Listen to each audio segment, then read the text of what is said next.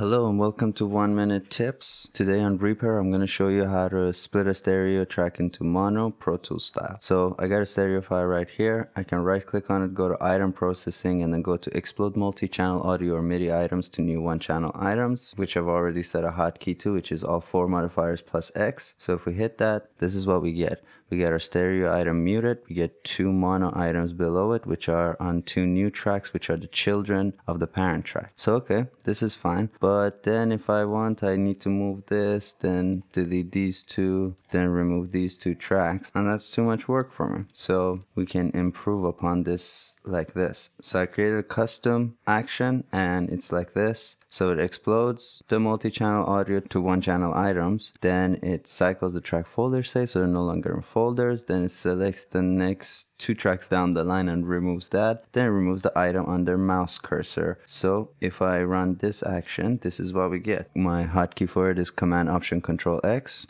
Hit it. You get this new track. And it's got the mono item on it, and the stereo track has been removed, and the second mono item has been removed, and that's for stereo. Now if you're doing this for a 5.1 channel or something, you just gotta add a few extra steps like this. So select next track, then you just copy this for a 5.1 item. And there you go. That's it. Thank you for watching. Remember to subscribe. And if you need a tutorial on anything, just write me and I'll make a 1-minute tutorial for it in 1 day. That's the IDDQD sound promise. Bye-bye.